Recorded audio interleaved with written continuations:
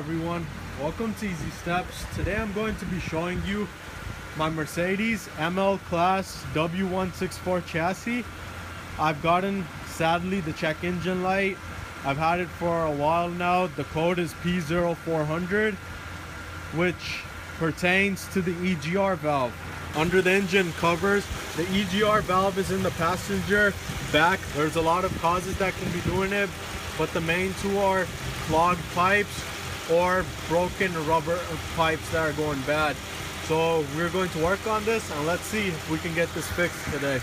So I've taken out the EGR valve, as you can see. Here it is. We're going to be cleaning up the carbon buildup inside.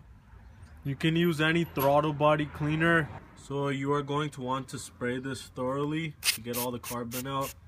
Make sure you have something under because it's going to get real dirty and messy.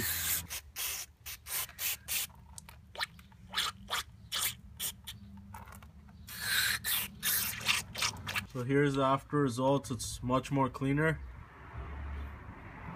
Now we're going to put this back in. Also, you are going to want to clean out the EGR valve pipe.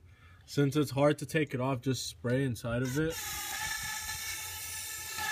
So here's two of the pipes that were connected to the EGR valve.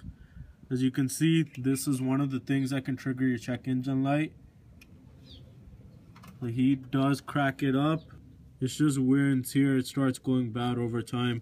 So you'd want to replace these with the new piping. So after reinstalling the EGR valve, putting everything back, we're going to go take it for a spin and let's see if the check engine light comes back on after it's cleared out. Just by turning on the car, I can notice a big difference between the sound I was having before versus what I'm having right now. I've erased the P0400 code. There was two codes showing. So let's see what we get now. Now I have one code, which is P0400. It's still coming, but it's PD. So as you can see, the check engine light is gone. This code just means that P0400, the problem was there before, but it hasn't came back yet. It hasn't reoccurred.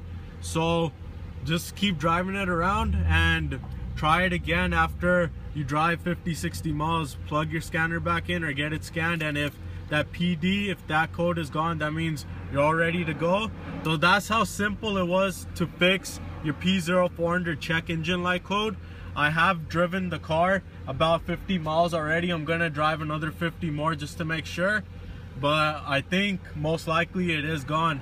So if you've enjoyed my video or did learn something on correcting your EGR valve, please give the video a like and please subscribe to my channel. Thank you.